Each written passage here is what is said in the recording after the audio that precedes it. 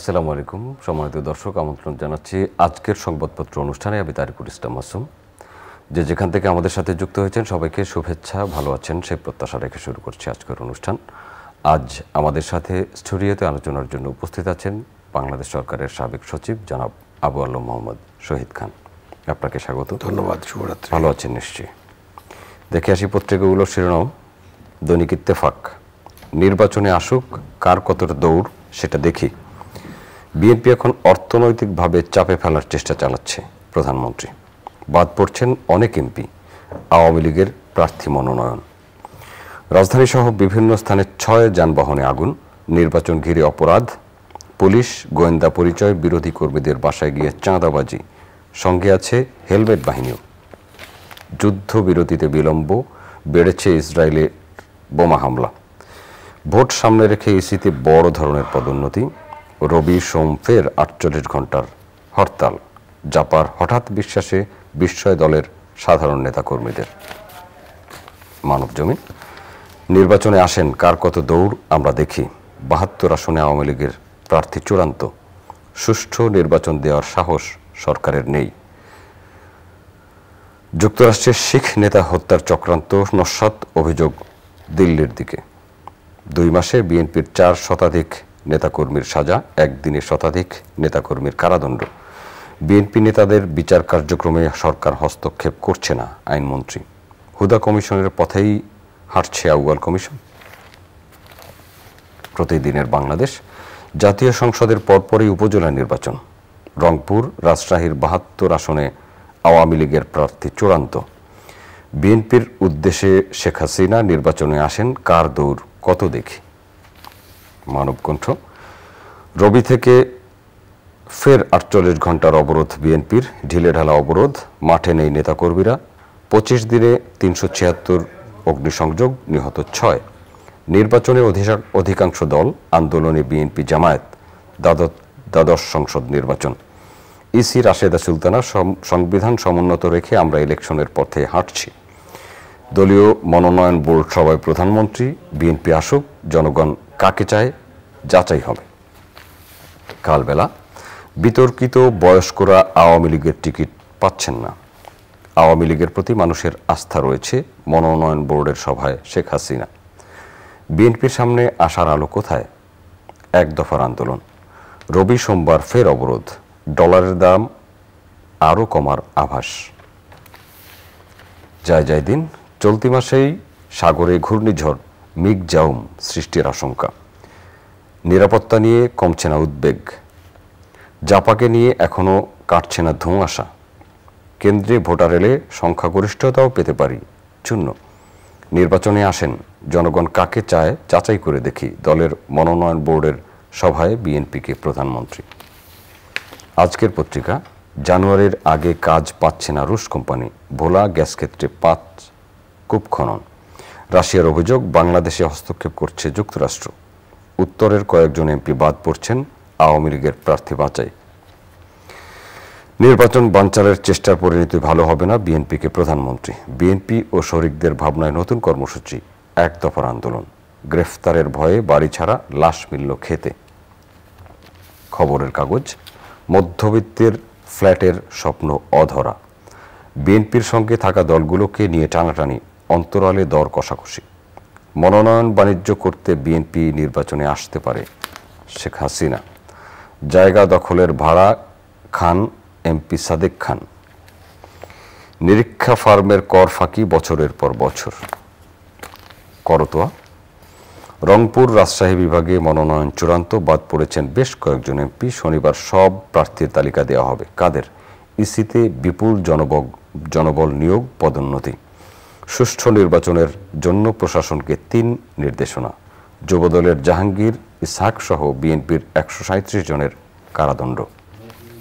আমাদের সময়, গুজবে সতর্ক থাকার আহ্বান আওয়ামী লীগের। মনোনয়ন বোর্ডের সভায় শেখ হাসিনা, কে কত দৌড়াতে পারেন জানতে ভোটে আসুন। মিত্রদের সঙ্গে বোঝাপড়া চলছে আওয়ামী লীগের। ডলার সংকটে 21 ব্যাংক, পর্যাপ্ততা আছে 39টির। বাংলাদেশ ব্যাংক। 5 প্রকল্পে 118 কোটি ডলার দেবে বিশ্বব্যাংক। হজ নিবন্ধনে নেই আশানুরূপ সাড়া, 10 দিনে নিবন্ধন 607 জনের। দেশ রূপান্তর, প্রথম রাউন্ডেই হেভিওয়েটদের হোঁচট, আওয়ামী লীগের প্রার্থী বাছাই। যা থাকে তাই নিয়ে লড়বে বিএনপি। নির্বাচনে আসেন, কার কতটা দৌড় সেটা দেখি প্রধানমন্ত্রী। সংলাপ নয়, সুবিধার ছক, তফসিল পেছানোর দাবি। এবার বিএনপির 137 জনের কারাদণ্ড। ইনকিলাব, জেল, জুলুম, হামলা, মামলা, গ্রেফতারেও অনড় নেতাকর্মীরা। দৃঢ় প্রতিজ্ঞ বিএনপি। পিটার হাসের তৎপরতা বাংলাদেশের রাজনীতিকে প্রভাবিত করছে। রাশিয়া, বাদ পড়ছেন আওয়ামী লীগের অনেক সংসদ সদস্য। ডলারের দাম কমেছে 50 পয়সা। আমেরিকা সমর্থন করছে কিনা পরোয়া করি না, বিএনপিকে নির্বাচনে আসার আহ্বান প্রধানমন্ত্রীর। অবরোধ বিরোধী বিক্ষোভ আওয়ামী লীগের। সকালের সময়, নির্বাচনে আসুন, কার কতটা দৌড় আমরা দেখি প্রধানমন্ত্রী। বিএনপির সাবেক নেতারা আওয়ামী লীগ নেতাদের বাড়ি বাড়ি যাচ্ছেন স্বরাষ্ট্রমন্ত্রী। রাজাকার পুত্র মহারাজ চান নৌকা। The business standard, bond misuses almost halves saves Bangladesh US 1.45 billion in July-September. Banks still buying remittance dollars at much higher rate. Dollar demand on the yen price to fall further, Central Bank. The Business Post, transport owners count ticket 12,374 crore loss. Economy bears burden of ongoing blockades, hartals ahead of polls. Ateur, BNP to enforce another spell of blockade Sunday. অনেকগুলো পত্রিকার শিরোনাম পড়লাম। নির্বাচন কেন্দ্রিকই সবকিছুই বলা যায়, শুধু ডলারের দাম এবং হজ নিবন্ধনের বাইরে যা পড়েছি সবই মোটামুটি নির্বাচন কেন্দ্রিক। আওয়ামী লীগের নির্বাচন বোর্ডের সভা হয়েছে, রংপুর রাজশাহী বিভাগের মনোনয়ন চূড়ান্ত হয়েছে। অবশ্য কারা কারা পেয়েছেন এখনও ঘোষণা করেননি, শনিবার হয়তো ঘোষণা করবেন। আর বিএনপি আরও এক দফা, অর্থাৎ 7ম দফা অবরোধের ডাক দিয়েছে শনিবারের পর রবি এবং সোমবার থেকে। 2 দিন বিরতি, মাঝখানে 2 দিন, আবার 1 দিন বিরতি, মাঝখানে 2 দিন, এভাবেই 13 দিনের অবরোধ শেষ হলো। আপনি যে কোনো জায়গা থেকে শুরু করতে পারেন। প্রথম নির্বাচনেই আসি। আমরা নির্বাচনের যে খবরাখবর দেখলাম তাতে আওয়ামী লীগের যে মনোনয়ন বাছাই এবং মনোনয়ন চূড়ান্ত করার খবর আসছে, এবং সেখানে প্রধানমন্ত্রী বলেছেন যে নির্বাচনে আসুক, কে কত দৌড়াতে পারে দেখতে চাই। এবং উনি এটাও বলেছেন যে আমেরিকার কোনো ইয়েতে আমরা ভয় পাই না। সেটা তো আওয়ামী লীগের একটা বক্তব্য, এবং আওয়ামী লীগ এটা প্রথম থেকে বলে যাচ্ছেন, তারা একটা নির্বাচন করার জন্য মোটামুটি দৃঢ়তার সাথে এগিয়ে যাচ্ছেন। শনিবারে সকল প্রার্থীর পরিচয় জানা যাবে। এর মধ্যে কিছু কিছু খবর আপনি পড়লেন যে কিছু বয়স্ক, মানে বয়স বেশি হয়ে গেছে এবং বিতর্কিত এরকম প্রার্থী তারা বাদ দিচ্ছেন, কিছু তরুণ মুখ দেখা যেতে পারে। অন্যদিকে আপনি যেটা বললেন শেষে যে বিএনপির যে অবরোধ 2-1-2-2 এরকম আর কি, একটা 7 দিনের, প্রথমে রবিবার সোমবার থাকবে, মঙ্গলবার বিরতি, বুধ বৃহস্পতি, আবার 2 দিন বিরতি। তো এরকমভাবে কতদিন চলবে এটা আমরা জানি না, বাট এটা চলছে। এটা তাদের একটা পলিটিক্যাল অ্যাকশনস, যদিও সেই পলিটিক্যাল অ্যাকশনসের ব্যাপারে অনেকের বিভিন্ন ধরনের মতামত আছে যে কতটা এই অ্যাকশনটা কতটা সরকারের উপরে চাপ সৃষ্টি করতে পারছে বা জনগণ কীভাবে নিচ্ছে, এটা নিয়ে হয়তো একসময় গবেষণা হবে বা আলাপ আলোচনা হবে। বাট তারা এই অ্যাকশনে আছে, তারা নির্বাচনে যাচ্ছে না। যদিও মাঝখানে 2-1বার কেউ বলার চেষ্টা করেছেন যে নির্বাচনী তফসিলটা পুনরায় ঠিক করা যেতে পারে যদি বিএনপি নির্বাচনে আসে। মূলত বিএনপিকে একজন নির্বাচন কমিশনার বলছিলেন, বাট পরে নির্বাচন কমিশন থেকে এটাকে আর পার্সু করা হয়নি বা বলা হয়নি। মানে এটা ধরে নিতে হবে যে ওই নির্বাচন কমিশনের নিজের একটা বক্তব্য, আলাপচারিতার বক্তব্য।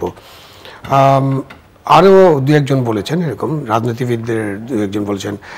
বেগম রওশন এরশাদ সম্ভবত বলেছেন যে 30 তারিখে যেহেতু ট্যাক্স দেওয়ার সর্বশেষ ডেট, সেই জন্য ট্যাক্স ফাইলটা খুব ইম্পর্টেন্ট, ফাইলিংটা ক্যান্ডিডেটের জন্য। তিনিও এই তফসিলটা পুনর্বিন্যাস করার একটা অনুরোধ করেছেন। সেটা হয়তো হতে পারে 2-1 দিন, 2-4 দিন করা যেতে পারে, কারণ ওটার সুযোগ রয়ে গেছে। আমাদের যে বর্তমান যে সংবিধানের কথা বলা হচ্ছে, সাংবিধানিক বাধ্যবাধকতা বা সাংবিধানিক দোহাই, সেটার কারণে 29শে জানুয়ারির মধ্যে আপনাকে একটা নির্বাচন করতে হবে, এবং 29শে জানুয়ারির মধ্যে 300 আসনের নির্বাচন কমপ্লিট করতে হবে। সেই জন্য নির্বাচন কমিশনের হাতে 10 দিন বা 7 দিন সময় তাদের রাখতে হয়, কেন কোনো কোনো ক্ষেত্রে হয়তো উপনির্বাচন করতে হতে পারে, অথবা নির্বাচনের 2-1টা কেন্দ্রে পুনরায় ভোট গ্রহণ করতে হতে পারে। সেই হিসাবে 7ই জানুয়ারি থেকে আপনি 20শে জানুয়ারি পর্যন্ত বা 18ই জানুয়ারি পর্যন্ত 12 দিন, 10 দিন, 14 দিন সময় নির্বাচন কমিশনের হাতে আছে। ওনারা এই সময়টা বিবেচনায় নিয়ে তফসিলের একটা পুনর্বিন্যাস করতে পারেন, এবং এটা অতীতে হয়েছে। এটা খুব বড় কোনো মানে বাধা নেই এটাতে, এটা করা যেতে পারে। কিন্তু বিএনপি নির্বাচনে আসবে কি না ওটা কিন্তু এখনো জানা যাচ্ছে না, এবং এখন পর্যন্ত যেটা বোঝা যাচ্ছে সেটা হলো তারা নির্বাচনে আসছেন না। এই নির্বাচনে তারা অংশগ্রহণ করবেন না, এবং সংলাপ আলাপ আলোচনার কথা যেটা বলা হচ্ছে সেটারও কোনো সম্ভাবনা দেখা যায় না, কারণ বিএনপির অধিকাংশ নেতা এখন জেলে, কেন্দ্রীয় নেতারা কেউ কেউ বাইরে আছেন, হয়তো পলাতক আছেন। এবং আপনি আরেকটা খবর পড়ছিলেন যে শত শত নেতার, মানব জমিনে বোধহয় এটা এসছিল, শত শত নেতার শাস্তি হয়ে যাচ্ছে, এবং খুব মানে ইয়া করে যদি দেখেন সব শাস্তিগুলো 2 বছর এবং প্লাস 2 বছর 4 মাস, 2.25 বছর এরকম। আপনি হাইকোর্টের একটা রুলিং আছে যে 2 বছরের বেশি যদি কারোর শাস্তি হয়, জামিন পেলেও তিনি নির্বাচনে অংশগ্রহণ করতে পারবেন না। সো এটা কোর্ট শাস্তি দিচ্ছে 2 বছরের অধিক পরিমাণ শাস্তি, সেই ক্ষেত্রে তারা নির্বাচনের জন্য যোগ্য বিবেচিত হবেন না। তো এই অবস্থায় বিএনপির পক্ষে আসলে নির্বাচনে আসার সম্ভাবনা খুবই ক্ষীণ, নেই বললেই চলে। তো এখন যে নির্বাচনটা হবে সেই নির্বাচনটাতে আওয়ামী লীগের লোকজন নির্বাচন করবে, কিছু প্রার্থী যারা বাদ পড়বেন তারা হয়তো ইন্ডিপেন্ডেন্ট প্রার্থী হিসেবে নির্বাচন করবেন। গতকালকে মেজর জেনারেল ইব্রাহিম সাহেব উনি নির্বাচনে যাবেন এরকম ঘোষণা দিয়েছেন, তিনটি দল নিয়ে আন্দোলনের কোনো ফল হয়নি, 3টি দল। তো উনার দল যেটা সেটা হলো কল্যাণ পার্টি, 2008 সালে নির্বাচনে অংশগ্রহণ করেছিলেন। বাংলাদেশের 7.5 কোটি ভোটার, উনার পুরো পার্টি মিলে উনি ভোট পেয়েছিলেন 21,000। তো এখন এই মধ্যে উনি কতটা শক্তিশালী, বাংলাদেশ জাতীয় পার্টি এবং বাংলাদেশ মুসলিম লীগ, ওদেরটা আমি জানি না, ওদের বোধহয় আরও কম, ওদের হিসাব টিসাবই পাওয়া যাবে না মনে হয়। উনারটা হলো 0.03, মানে 0.03 এইরকম, মানে 2-4 জন ইন্ডিপেন্ডেন্ট প্রার্থী আছে যারা সংসদে গিয়েছিলেন গত সংসদে 18 নির্বাচনে, তারা মনে হয় এর চেয়ে বেশি ভোট পেয়েছিলেন।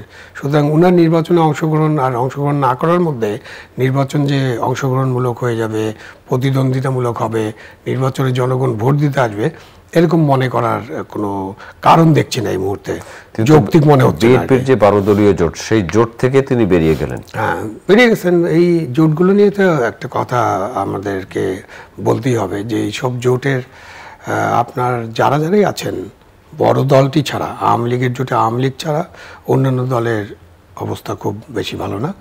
আওয়ামী লীগের সাথে জোটবদ্ধ করে জাতীয় পার্টি নির্বাচন করেছিল, তারা বেশ ভালো ছিল, এমনকি 2018 সালেও তাদের 8% ভোট পেয়েছিল তারা, এর আগে তো আরও বেশি ছিল। বিএনপির সাথে জামাতের ভোটটা বেশ ভালো, আগে 10-12%, 14% ছিল, এখনও তো 7-8% থাকতে পারে, বাট তারা তো নিবন্ধিত দল নয়, সুতরাং তারা নির্বাচনে অংশ নিতে পারবেন না। এই কারণেই ডোনাল্ডু যে চিঠিটা দিয়েছিলেন 3টে দলকে দিয়েছিলেন, বাংলাদেশের 43টি নিবন্ধিত দল, সব দলকে দেননি, ওরা কষ্ট পেয়েছে হয়তো। কিন্তু ডোনাল্ডু এটা বুঝতে পেরেছেন যে নির্বাচন এবং নির্বাচনে অংশগ্রহণকারী দল হিসাবে এই 3টা দল, এবং যেহেতু জামাতকে নিবন্ধন নাই এই জন্য হয়তো জামাতকে দেন নেই, তাদের কাছে বা জনগণের কাছে এরকম 4-5টা দল আছে আর কি, 2টা বড় দল আর 2টা দল। অন্যদের হলো জোটের সাথে থেকে কতটুকু পান, যদি জোট কোনো আসন ছেড়ে দেয়। 12 দলীয় জোটের তো আমি জোটের 6টি দল তো বলেই দিছে যে তারা নৌকা মার্কায় নির্বাচন করতে পারেন, যদিও তাদের দলটা নিবন্ধিত এবং তাদের দলের নিজস্ব মার্কা আছে, তো তারা নিজের মার্কায় নির্বাচন করা সেফ ফিল করেন না। তো এই অবস্থায় যে নির্বাচনটা হবে সেই নির্বাচনটা মোটামুটি যদি হয়ে যায়, নির্বাচন সাংবিধানিক বাধ্যবাধকতা এবং নানান কারণে, সেই নির্বাচনে কিন্তু ওটাকে অংশগ্রহণমূলক, প্রতিদ্বন্দ্বিতামূলক বা উৎসব মুখর বলাটা খুব কঠিন হবে। এটা নিয়ে অনেক প্রশ্ন উঠবে, বিতর্ক হবে, এবং নির্বাচনে কি হয় এটার জন্য আমরা অপেক্ষা করতে হবে। একটা কথা বলা হচ্ছে যে জনগণের অংশগ্রহণ এটাকে অবসলিট করতে পারে। জনগণের অংশগ্রহণ কিন্তু রাজনৈতিক দলের মাধ্যমে হয়, রাজনৈতিক দল যখন থাকে না, প্রতিদ্বন্দ্বিতা থাকে না, তখন জনগণের অংশগ্রহণ খুব কম হয়। এবার দেখা যাক কতটা জনগণ অংশগ্রহণ করে। কম হয় এই জন্য যে একটা দল, বড় দল যদি নির্বাচনে না থাকে তাদের কর্মী সমর্থক ভোটাররা যাবেন না নির্বাচনে ভোট দিতে।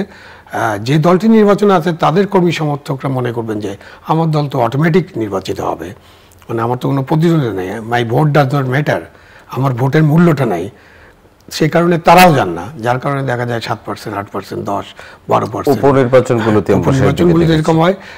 জাতীয় নির্বাচনে 20-30% হয়তো ভোট হবে, বাট সেটা ভোট হয়ে যাবে। টেকনিক্যালি তো নির্বাচন কমিশন বলেছে 1% ভোট হলেও, আমি যেটাকে বলি যে একটি ভোট পড়লেও সেটা নির্বাচন হয়ে যাবে, টেকনিক্যাল অবস্থাটা এরকম। বাট নৈতিক অবস্থা তো সেটা না। একটা নির্বাচনে যে নির্বাচন হবে সেখানে গত 2008-এর নির্বাচনে 88% মানুষ মানে ভোট দিয়েছিল, খুবই বড় একটা রেকর্ড ছিল। এবং এমনি অন অ্যান অ্যাভারেজ 75%-70% মানুষ ভোট দিতে যায়। তো ওই পার্সেন্টেজ অফ ভোটাররা যদি ভোট দিতে না যায় তাহলে কিন্তু সেই নির্বাচন নিয়ে জনমনে আশঙ্কার বাহিরেও সন্দেহের সৃষ্টি হয় যে আসলেই কি লোকজন ভোট দিতে গিয়েছিল কিনা। এবং এখনকার যে মিডিয়ার যে বিস্তার এবং সোশ্যাল মিডিয়া, বিশেষ করে যে অ্যান্ড্রয়েড ফোন আর ক্যামেরা, সেটা থাকার কারণে কিন্তু কিছু গোপন থাকে না। ভিতরের খবর কিছু গোপন থাকে, গোপন খবরও বের হয়ে যায়, কিন্তু নির্বাচনের পরিবেশটা বোঝা যায়। কারণ আপনি আধা মাইল দূর থেকে বা 100 গজ 200 গজ মানে 144 এলাকার বাইরে থেকে যে কোনো গাছের উপর উঠে বা বিল্ডিংয়ের উপর উঠে নির্বাচন কেন্দ্রের ছবি তুলতে পারবেন, এবং ছবিতে দেখা যাবে যে ভোটাররা লাইনে আছে কিনা, কতজন ভোটার লাইনে আছেন, এমনকি এটা বোঝা যাবে যে কতজন ভোটার লাইনে অপেক্ষা করছেন ঘন্টার পর ঘন্টা, ইচ্ছাকৃতভাবে বা অনিচ্ছাকৃতভাবে, সেগুলো চলে আসবে। সুতরাং নির্বাচন নিয়ে, এই নির্বাচন যদি হয় তাহলে অনেক কিছুই তথ্য আসবে, তথ্যের ভিত্তিতে হয়তো জনগণ তখন বুঝতে পারবে, আমরা বুঝতে পারবো যে একটা শিরোনাম পড়েছিলাম জাতীয় পার্টির অবস্থান নিয়ে এখনো ধোঁয়াশা কাটেনি। জাতীয় পার্টির মধ্যে স্পষ্টতই দুটি ভাগ, রওশন এরশাদ এবং জিএম কাদের নেতৃত্বাধীন। এখন জিএম কাদের নেতৃত্বাধীন অংশের পক্ষে কথা বলছেন তার মহাসচিব চুন্নু সাহেব, রওশন এরশাদের পক্ষে মহামান্য রাষ্ট্রপতির সাথে সাক্ষাতের পরে মশিউর রহমান রাঙা কথা বলেছেন, এরপর তাদের পক্ষ থেকে কথা বলা হয়নি। আজ চুন্নু সাহেব বলেছেন যে জাতীয় পার্টির মধ্যে কোনো বিভক্তি নাই, সব এক হয়ে গেছে এবং তারা 300 আসনে প্রার্থী দিবেন। হ্যাঁ, তারা তো এটা ডিক্লেয়ার করেছেন। খুবই মানে একটা জিনিস খেয়াল করার মতো আছে যে দলের চেয়ারম্যান কিন্তু কোনো ডিক্লারেশন দেন নেই, ডিক্লারেশনটা জাতীয় পার্টির মহাসচিব দিয়েছেন। এটা একটা তাদের যে ইউজুয়াল প্র্যাকটিস, এটা থেকে একটা ডিপারচার। এর আগে সবসময় দলের মানে চেয়ারম্যানই এইসব ব্যাপারে, গুরুত্বপূর্ণ ব্যাপারে যে ঘোষণা সেটা তার কাছ থেকে আসতো। তো আপনি বললেন যে ধোঁয়াশার একটা কারণ ওটা যে চেয়ারম্যান এখনো কথা বলেননি। চুন্নু সাহেব যেটা বলেছেন সেটা বলেছেন যে আমি চেয়ারম্যানের নির্দেশে এটা ঘোষণা করছি, আমরা নির্বাচনে যাব, কিন্তু নির্বাচনের যে পরিবেশ, সেই পরিবেশ এখনো সুষ্ঠু হয়নি, এবং তারা নির্বাচনের যে কার্যক্রম, সেই কার্যক্রম শুরু করেছেন এবং এই কার্যক্রম তারা চালিয়ে যাবেন। মনোনয়ন ফর্ম বিক্রি হচ্ছে, আরো একদিন বাড়িয়েছেন। শুধু মনোনয়ন আসবে, তারপর মনোনয়ন বিবেচনা হবে। সুতরাং ধোঁয়াশার কথা যেটা বলছেন সেটা থেকেই যাচ্ছে, যে একেবারে ক্লিয়ার কাট কোনো সিদ্ধান্ত হয়তো তারা এখনো ঘোষণা করেননি। বেগম রওশন এরশাদের ব্যাপারে যেটা বললেন যে উনি এখন বোধহয় ওনাদের উপদেষ্টা বা প্রধান পৃষ্ঠপোষক, ওনার কিন্তু গঠনতন্ত্রে তেমন কোনো রোল নেই। জাতীয় পার্টির গঠনতন্ত্রটা এমনই যে ওখানকার চেয়ারম্যান হলো সিদ্ধান্তের সর্বসর্বা, এবং তাকেই তার হাত দিয়ে হয়। অন্য দলে গণতন্ত্র থাকলে সেখানকারও প্রধান এরকম ভূমিকায় পালন করেন, বাট তাদের গঠনতন্ত্রটা খুব পরিষ্কার। সেখানে গঠনতন্ত্র অনুযায়ী আমাদের যে জাতীয় পার্টির যিনি চেয়ারম্যান আছেন অথবা তার মুখপাত্র চুন্নু সাহেব যা বলবেন সেটাই ধরে নিতে হবে জাতীয় পার্টির বক্তব্য। জাতীয় পার্টির যে মনোনয়ন কেনা, এখানেও বোধহয় রওশন এরশাদ এবং তার ছেলে সাদ এরশাদ এখনো মনোনয়ন কেনেন নেই। সাদ এরশাদের যে সেট রংপুর সদর, সেখানে জাতীয় পার্টির চেয়ারম্যান গোলাম কাদের সাহেব মানে তার চাচা কিন্তু মনোনয়ন কিনেছেন, এবং রওশন এরশাদের সেটের মনোনয়নটা উনি কিনেছেন। তো জাতীয় পার্টির মধ্যে একটা টানা পোড়েন চলছে, কিন্তু এই ক্ষেত্রে বেগম রওশন এরশাদের পার্টির গঠনতন্ত্র অনুযায়ী তেমন কোনো পদক্ষেপ নেওয়ার খুব একটা সুযোগ নেই। তিনি তো ঘোষণা দিয়েছিলেন আওয়ামী লীগের সাথে জোটগতভাবে ইলেকশন করবেন, বাট জাতীয় পার্টি তো একটা নিবন্ধিত পার্টি, তাদের একটা গঠনতন্ত্র আছে, গঠনতন্ত্র অনুযায়ী তারা অগ্রসর হবেন, এবং তারা যদি গঠনতন্ত্র অনুযায়ী অগ্রসর হন তখন নির্বাচন কমিশন কিন্তু যে তাদের যে লিগালি মানে যাকে স্বীকৃতি দেওয়া দরকার তাকেই স্বীকৃতি দেবেন। সেই ক্ষেত্রে রওশন এরশাদের নির্বাচন কমিশনের কাছে পত্র দেওয়ারও তো সুযোগ নেই। এই কারণেও হতে পারে যে জাতীয় পার্টি এই নির্বাচনের ব্যাপারে একটা সিদ্ধান্ত নিয়ে, ঘোষণা নিয়ে কাজ শুরু করে দিয়েছে, যাতে করে তার পার্টিতে বিভক্তি না হয়। এটা তাদের চিন্তা থাকতে পারে, আমি জানি না, কারণ জাতীয় পার্টি থেকে এসব খোলাসা করে বলা হয়নি, সেই জন্যই সাংবাদিকরা বলেছেন ধোঁয়াশা। তো একটা হতে পারে যে তার প্রতীক লাঙ্গল, এবং তাদের পার্টি থেকে যেন রওশন এরশাদ নিজে থেকে কোনো চিঠি দিয়ে নির্বাচন কমিশনে একটা বিতণ্ডা সৃষ্টি না করতে পারে, মানে একটা ভাগাভাগি সৃষ্টি না করতে পারে। সেই কারণে হয়তো তারা এই পদক্ষেপ নিয়েছেন যে তারা এখনই নির্বাচনে ঢুকে গিয়েছেন। যে তিনটি রাজনৈতিক দলের কথা আমরা বলি, জাতীয় পার্টি, বিএনপি, আওয়ামী লীগ, এর মধ্যে বিএনপি নির্বাচনে যাচ্ছে না, তারা মনোনয়ন ফর্ম বিক্রিও করছেন না। আওয়ামী লীগের মনোনয়নে 3000-এর বেশি বিক্রি হয়েছে, জাতীয় পার্টির মনোনয়নে 1000-এর বেশি বিক্রি হয়েছে। অনেক মানুষ মনোনয়ন ফর্ম কিনেছেন, এমপি হতে যাচ্ছেন। এর মধ্যে রাজনীতিবিদের বাইরে ব্যবসায়ীরা আছেন, অভিনয় শিল্পীরা আছেন, খেলোয়াড়রা আছেন।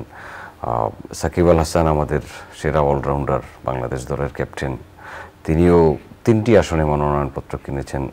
আমরা যখন কথা বলছি তার আগের রাতে আওয়ামী লীগের সাধারণ সম্পাদকের সাথে দেখা করেছেন। আবার তামিম ইকবাল একজন আমাদের স্বনামধন্য ক্রিকেটার, তিনি মাননীয় প্রধানমন্ত্রীর সাথে দেখা করেছেন। অবশ্য তিনি বলেছেন স্রেফ কার্টেসি কল, এখানের মনোনয়ন বা রাজনীতির কোনো বিষয় নেই। আমরা একটু সবাই যে এমপি হতে চাচ্ছি, এই স্পৃহাটা কেন? না, এই স্পৃহা, হ্যাঁ, একটা তো দেখাই যাচ্ছে যে অনেকের মনোনয়ন, যদি বিএনপি মনোনয়ন বিএনপি যদি মনোনয়ন ফর্ম বিক্রি হতো, তাতে আরো 2-3 হাজার লোক যুক্ত হতো। তো ওই সংখ্যাটা 10,000-এর কাছাকাছি বা 7-8 হাজার হয়ে যেত 300 আসনের জন্য। তো এটা ভালো যে মানুষ এমপি হতে চায়। আওয়ামী লীগের মার্কার তো শক্তিশালী মার্কা, সে কারণে আওয়ামী লীগের ক্ষেত্রে মনোনয়ন প্রার্থীর সংখ্যা বেশি হবে। কেন বিগত 2টা নির্বাচনে নৌকা মার্কা যেভাবে ইলেকশন হয়েছে, তাতে মার্কা পেলেই মোটামুটি এমপি হওয়ার একটা পথ পরিষ্কার হয়ে যাবে, মানে মার্কা পেলেই নির্বাচিত হব, এরকম একটা কারণে আওয়ামী লীগের মার্কার প্রতি কিছু কিছু মনোনয়ন প্রার্থীর বিশেষ আকর্ষণ আছে। জাতীয় পার্টি যদি সব আসনে নির্বাচন করে, তাদেরও যদি জাতীয় পার্টির সাথে আওয়ামী লীগের জোটবদ্ধ হয়, সেখানে বেশ কিছু সিট হয়তো তারা আলাপ আলোচনা করবেন। তো সেই কারণে জাতীয় পার্টির মনোনয়নও আপনি একটু উৎসাহ দেখতে পারবেন। কেন এমপি হতে চাই? এমপি হতে চাওয়ার অনেক কারণ আছে, বাট যে কারণে এমপি হওয়ার মূল কারণ জনকল্যাণ, সেটা মনে হয় উদ্দেশ্য না এখন। কারণ আমাদের এমপি সাহেবদের অনেক ধরনের, আপনাদের নিউজ আছে, অনেক ধরনের ব্যবসা বাণিজ্য আছে, অনেক প্রভাব।